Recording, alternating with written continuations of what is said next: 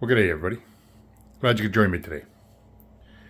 Today, I just want to showcase some of my work and just show you what you can do with leather.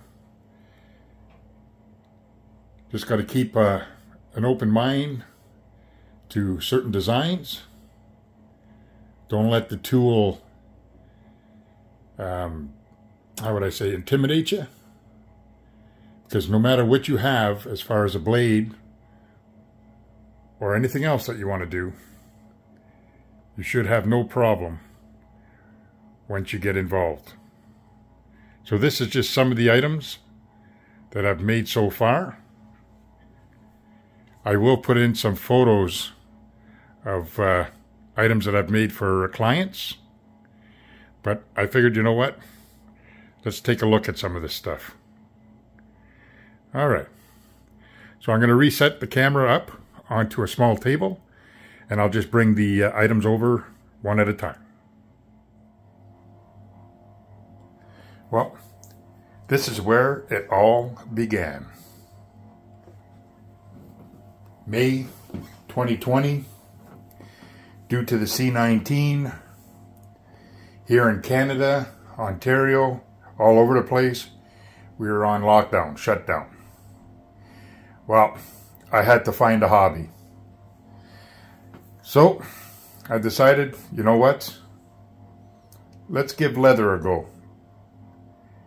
And I started off with my first hatchet, tomahawk. I did a little bit of leather work for the handle and some paracord. And then I made myself a mask. This is the very, very first time working with leather. Never did it before. First time with putting the clip on, the hasp. First time doing tool work. This here is what started it all. The snaps and everything I had to purchase. And as it was coming in, I was trying my best at tool work, leather work, every bit of everything. But anyways, this is the very first project, May 2020.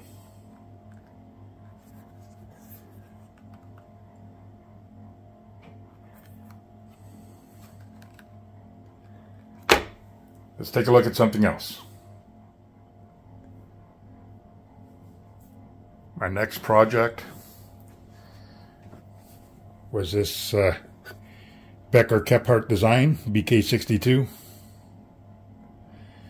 Love this. Oh man, do I love this blade. Now, the original sheath, there's nothing wrong with it. But hey, I just got into leather and I didn't like it. So I've seen a lot of people making like right-hand cross draw. I'm right-handed.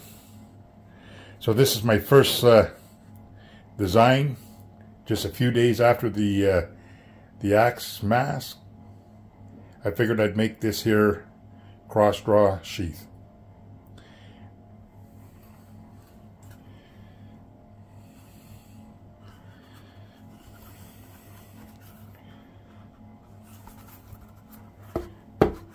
So there she go. A little bit of wet forming. Never did that before, but I want to give it a try.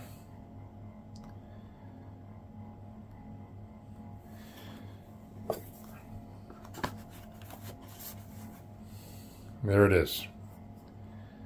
Again, everything here is 9-ounce veg tan leather.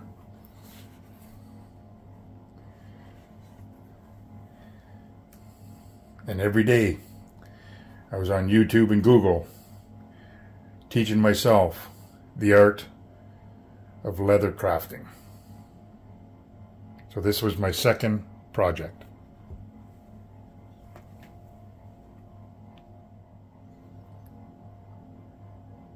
So this is my next project. Now, this axe is a fireman's axe. From all the information that I was told and research that I found, and the way it's dated and all that, it's 1863 to 1865.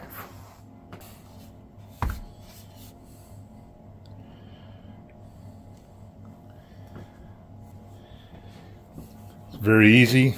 Unclip it. All right. And snap it here. Okay. So it's a two-piece. So there's the one piece there for the pick.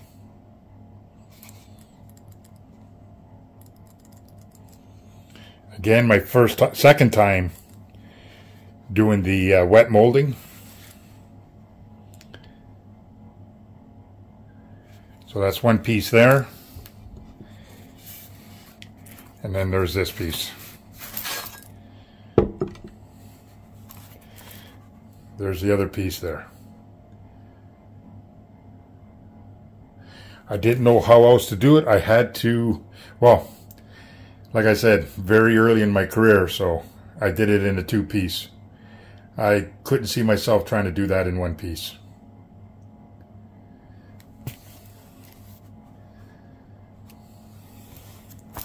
Again, all 9-ounce leather. What a beautiful axe, eh? Check that out.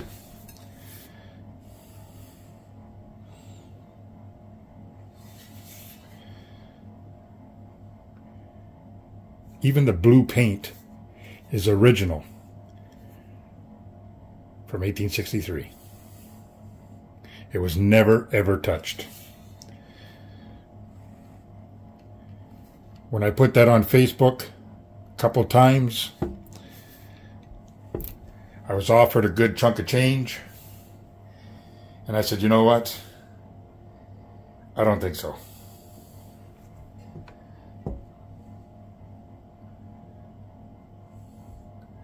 So let's check out something else.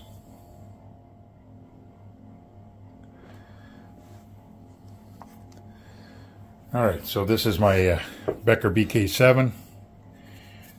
Very nice blade. Watching a lot of YouTube channels, I learned about scout carry. That's behind the back. So I made a sheath for that, but I didn't want it to be just one function. So what I did is I also made it with a belt loop. Okay, so basically here's the loop here to put your belt through so you can carry it behind your back, or you can have it as a leg drop.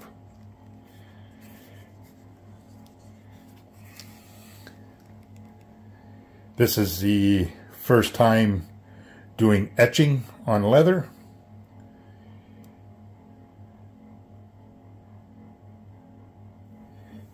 Yellow threads, again all 9-ounce leather, and I put a retention strap because of the design of the sheath. You can unsnap it, so it makes it a lot easier to put it around your belt. That way you don't have to take your belt off to thread it. You just clip her on, snap her up.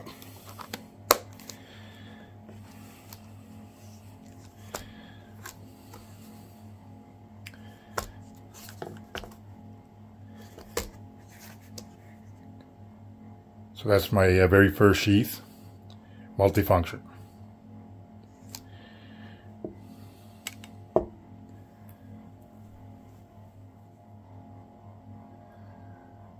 So this is my next sheath for my BK10. This is a beast, man.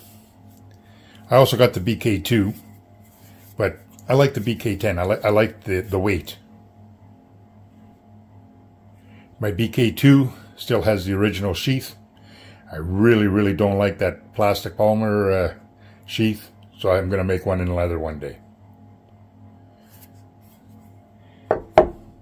Right hand cross draw sheath, similar to, well, I used a pattern from my BK62 because I really like it. I love the way it fit. I just had to change the inside to accommodate my my BK10. As you can see, I like my red thread. Again, all 9-ounce.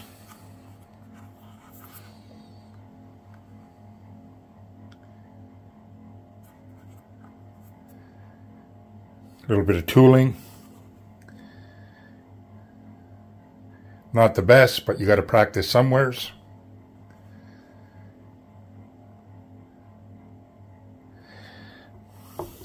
I really like that sheath. A friend of mine also has a BK10, and when he seen this here sheath, he said, can you make me something like that, but left hand? I said, sure I can. And I'll insert the picture now.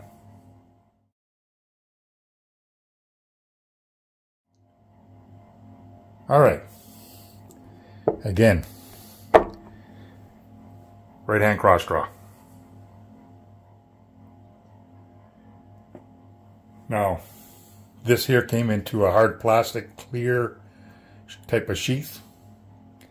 I really didn't like that hard plastic, especially if you're dealing in cold weather. I just didn't want it to break. That's my Pocket Boy 170. Now, this sheath is repurposed leather. This here is a custom. Comes from Poland. And this here was the sheath for it. Total different design though, because I had to manipulate that to fit this. But I wanted this one here to have its own sheath. And we'll take a look at that later. So what I did is I repurposed the sheath right here to accommodate my Silky. It also has a belt loop. And fits like a glove. Repurposed. Don't throw out your projects. Don't throw out your sheaths. Do not throw out your old leather belts. You can always repurpose it. That was my next project. All right. Again, I wanted to change it up a little bit. So I took my other custom from Franklin Knives. That's a beast, man. A little bit bigger than the Becker BK2. Look at the edge on that. That sucker's sharp. So I wanted to kind of make my own take on a survival all-around package for this knife, if this is all you had in the field. And this sheath is what I came up with. Okay, I have a pouch on it. It's nice and thick welt. I put it in a pouch. This is all 9-ounce leather. Ferro rod loop. And you could put a tin in here if you want. Put some fire starter in there. Or you use the pouch for whatever you want, eh? Myself, that's what I use it for. Then I got a ferro rod in there. Snaps up. Now this is what I was telling you earlier about the snaps. Okay, where sometimes you have no choice. And in this instance, I have no choice. Because of the width of the blade, when I slide it in, there is no way to get the retention because of how thick it is here. So I had to put on a snap. But everything is sewn. This one here, I double sewed everything right around. It's all double sewed right through. And lots of glue.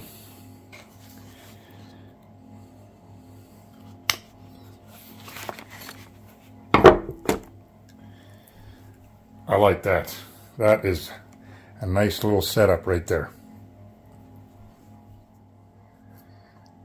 This was my next project. On the table you see 5. I think I done, I completed maybe a dozen. And I have probably about a dozen left in different stages. Again, all 9-ounce leather. Nice little pouches. All nice snaps. And you could put any type of tin you want in them. Like, that's a fair sized tin. Look at the size of my hand. You know? You could put, you know, your imagination, what you could put in there. And slide her in. Okay? Or you can just leave it out and put whatever you want. Okay? I like the, this was my very first attempt at wet molding using wooden blocks and stuff like that. I never did it before. This was my very first one. Then my second one is similar to this one, but it's round, and I keep my Lansky puck in it. Again, Altoid tins. They all have belt loops, every one of them. I tried to get different shapes and sizes. I didn't want it to be all the same.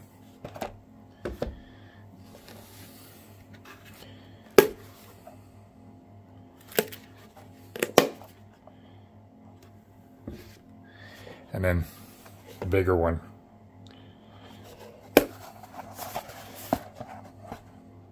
That's a big pouch.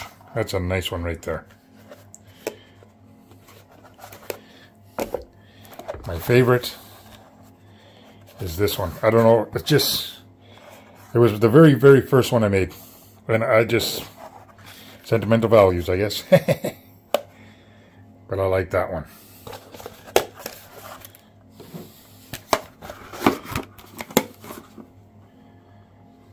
First time doing wet molding.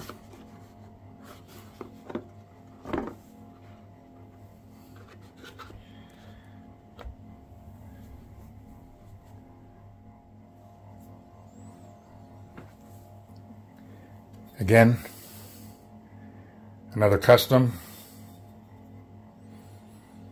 I like this one. This is a good knife. Very nice knife.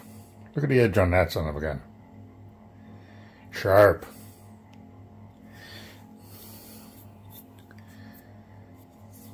Some of you might recognize the maker's mark.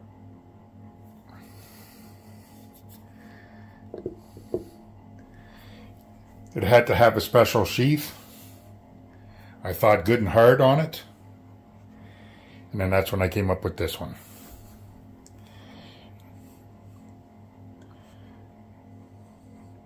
My first double design type idea, I guess you'd say.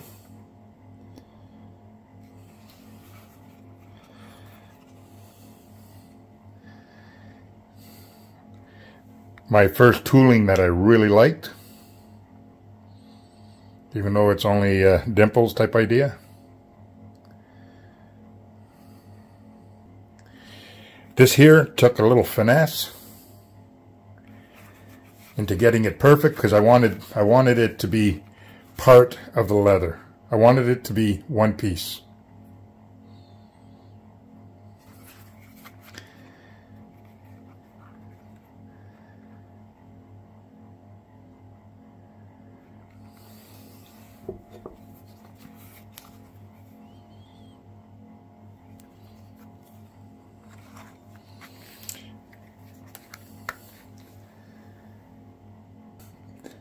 I enjoy working with the leather. So that was my next project. Alright, so this is my BK16. Very nice knife.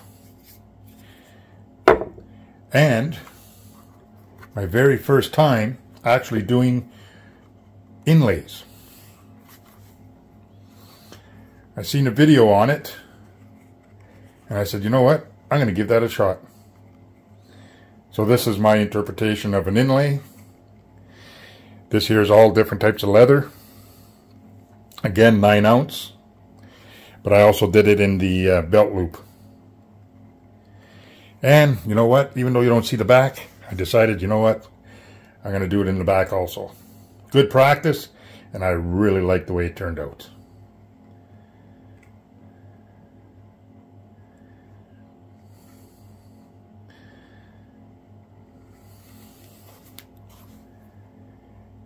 I really, how would I say that, wanted good retention in all my work.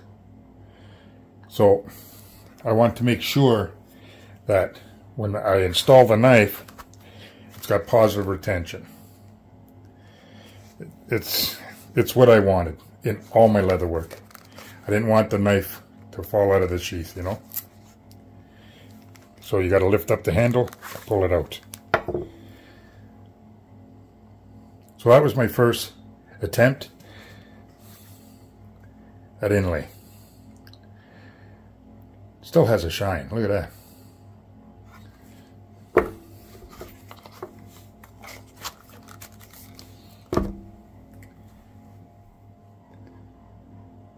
All right. Now, prior to this project, a friend of mine wanted me to construct some puukko sheaths, traditional puukko sheaths. I'll install the picture right now.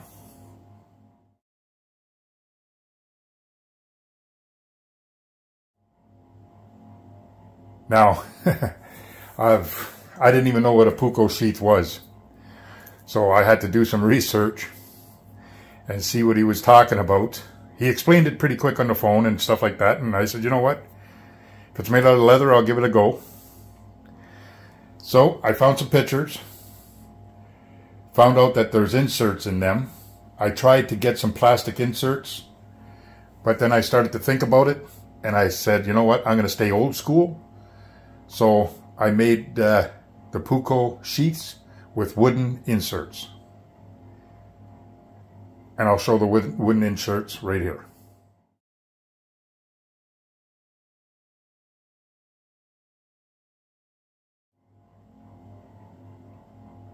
All right.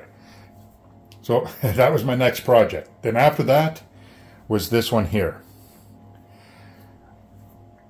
I know there was a lot of talk about neck knives, you know, easy access. Just put it on your neck and it's always with you. So I said, you know what, I'm going to make one. So I took my Becker BK11, very nice knife. I got a few of these. I really like them. Nice and small, light. You can do a lot with this. And this is what I made. I used a paracord as a lanyard, and it's adjustable. You could just slide her up, slide her down. And then I want it to carry it upside down so that I can draw the knife from the bottom. Instead of having it hang like this and draw it out towards my chin, I wanted it upside down so I can just grab it from the bottom.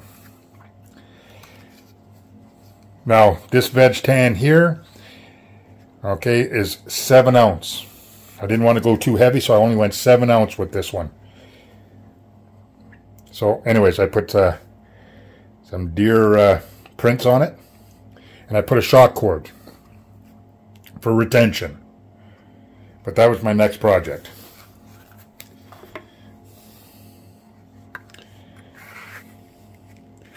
That's how I carry it, but because of this, there you go. that ain't going nowhere. And you know you got good retention.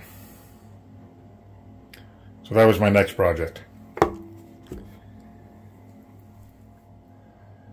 Alright, so my next project was belts.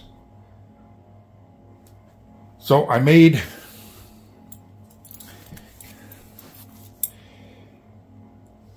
this here's all buffalo hide. Okay, I got antique silver, I got gunmetal, I got all different fasteners and whatnots. I was asked if I made belts. I said, what kind of belts? They said, to hold up your pants. So I said, okay. I said, no, I have not, but let me research that. So I did a lot of research, found out how to measure belts, how to make belts, and how to make my own jigs. So, how to put holes in the belts, where to put the holes, how to do different style tips, what the different style tips mean. So like I said, I made quite a few of these belts. This is my last one. And I don't cut the end until it's sold. Because once it's sold, then I have to measure it and then talk to whoever buys it to see what type of shape they want at the end and how many holes they want. So I made a whole bunch of these. That's my last one. Black seems to be the preference, but when I try to explain to the people that this is special, you know what I mean? Buffalo leather. I don't dye this. I buy it like that, buy sheets of it. And they still wanted just plain old black veg tan. So I said, okay. Client gets what they want. So I made a bunch of them also. Now, I also was making 2-inch, a lot wider. Okay. So there's antique brass. I got everything ready to go. I don't know what type of buckle is going to go on there yet. I have a bunch of different ideas. And I never did my tip yet. But that's a 2-inch belt. And I was going to make myself a belt for bushcraft. Whenever I'm out in the bush or whatever, that'll be my belt. It'll carry some pouches on it. It'll carry my my knife on it, my silky saw on it. And that's why I got that. That was going to be my next project. I also make a bunch of the smaller belts. Okay. Again, antique brass. But I didn't rivet any of this stuff. This is all stitched. I wanted everything to be stitched. That way it can be repaired, it can be replaced. And to me, I think this is a lot stronger than a couple of pop rivets. Alright. They're not too long. Here, let me just close it up here. There's the circumference. But that's to go around a bedroll or a backpack. If you got straps on your backpack that are given out, you can sew these in place or put these in place. That's what I made them for. I got 25 of these. So I just put a few on the table just for examples of the work. And I also have different legs because I never know what you guys are going to want. So I got some short ones and then I got a few nice long ones. Whatever length you want. These are all dark brown. And then these two are a little medium brown. So then I got into belts. But boy, I had to do a lot of research on that to find out how to make them. But am I ever glad that I learned how to make belts. So that was my next project.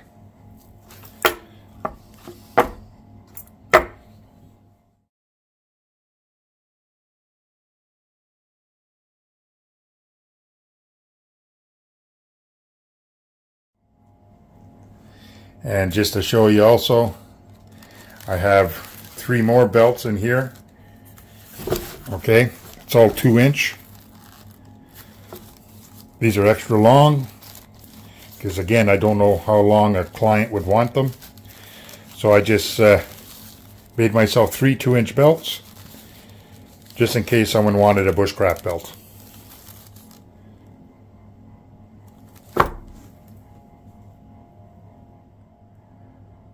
Now this was my next project.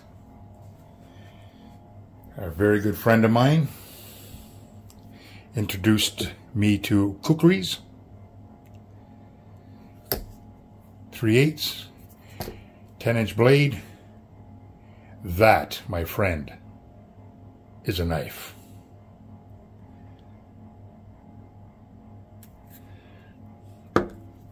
I do like the traditional wooden sheaths that it comes with, that's covered in pigskin, or it's covered in buffalo hide, very thin. But I wanted to make something different. So this was my interpretation of a sheath for a kukri. And the first time playing around with stuff like that, again, this is all 9-ounce leather. This here, all the fasteners, everything, the dangler, all this is what you consider gunmetal. So I designed it with a lot of options for different ways to carry. You just flip her back, grab your knife, and then just slide her in. Okay? And close her up. All right? As far as I was questioned about about my snake, okay, that's the yellow anaconda. And when I said, I don't know, it's just something that popped into my head, has no direct meaning to my life, it's just the way I think, which is scary enough sometimes. But yeah, I figured, you know what, I'm going to put an anaconda. It's like a, you know, an empty place, right? And an artist or whatever just has to fill it with something. So that's what I did.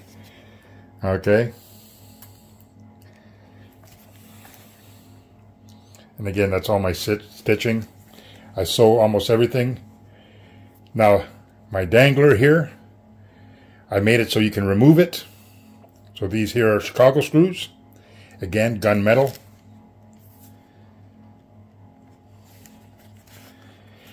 Try to make everything as best I can in one piece. Now the welt is when I started to get into the wider welts because of the thickness of the knife. As you can see, the knife is 3/8 of an inch thick, so I had to really think hard on how I was going to do that. And then for the fasteners, I put it in the middle of the welts, as you can see. I like that. I was questioned on that quite a bit. And I just said, you know what? I like it. Different. So how many ways can you carry that blade? Well, you got your leg drop.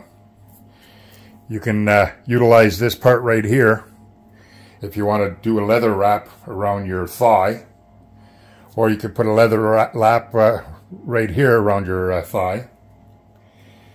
But what I did, here, let me just move the knife a bit. I figured, you know what, I'm going to make a baldric carry. So that's what I ended up doing. I ended up making a baldric carry for it. Again, Everything is gunmetal. Very, very strong. Good cost to it also, but you know what? It's going to last a long, long time. And again, it's all stitched.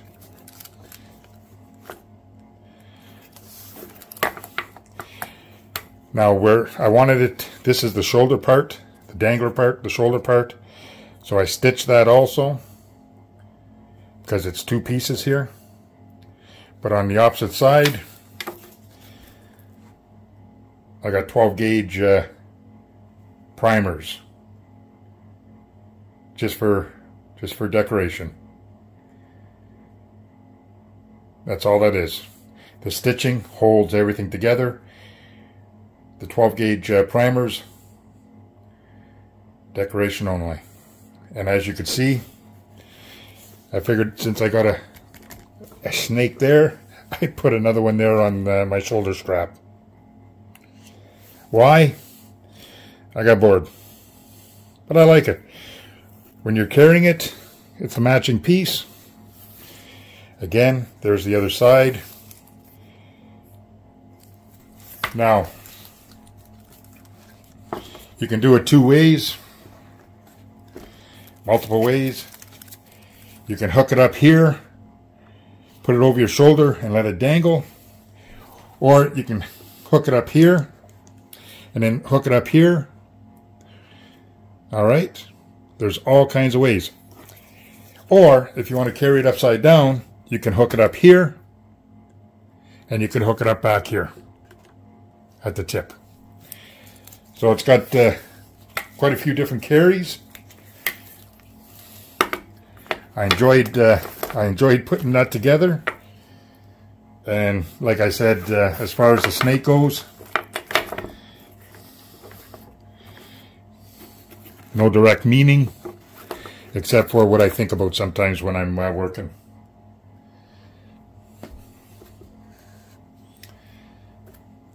Crazy. So I made that for my kukri.